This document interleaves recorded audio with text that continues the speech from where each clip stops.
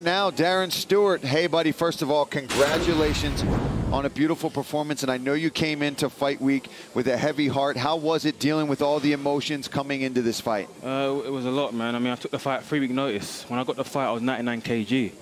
But I took the fight not because I wanted to fight, but most importantly for my friend. As you can see on my top, he got murdered by his brother on his 30th birthday. So I done all the crying, and I thought, you know what, I'm just angry now. And it's either I fight the legal way or I end up hurting someone. As part of I took the fight as well, so it wasn't easy.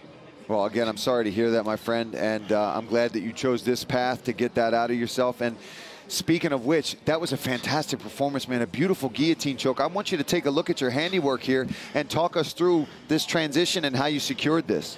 Well, I've been doing that takedown defense a lot with a team, shoot fighters, and also by the guillotine, I've been working a lot with my BJJ coach, Maki Pitolo.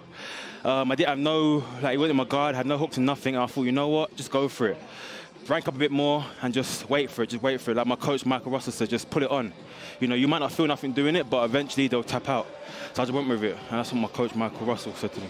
Yeah, beautiful adjustments in there. And I heard some rumors that you might be wanting to stay in Vegas and look for another fight. What's going on?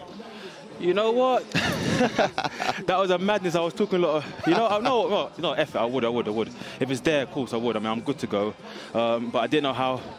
It depends how much time they give me. I mean, 3 weeks in this heat, you think, yeah, it's easy, but then you got Charles, love you, Charles, nutritionist, cutting your water intake in this heat. It's a bit mad. I'm telling you, it's mad. But you know what? If there's a fight there, 2-3 weeks, I mean, my coaches can't stay. They can fly away. I'll chill back in the sun, bring them back out again. You know what I mean? If not, I'm going to go back, work out for my family, because it's been a hard year, you know, like the whole year. Oh, man, COVID, killing everyone. My friend dying. I was with, oh, yes, it's been a mad year, so. Yeah, sorry. Well, hey, listen, Darren Stewart, keep your head up, man. That was a fantastic performance. Whether you stay in Vegas or go home and see your family, I can't wait to see you in the octagon. And I'm still looking like a snack. Come on. Still looking like a snack. Looking good, brother. Come on, bro. Take care, man. Congratulations again, buddy. Thank you.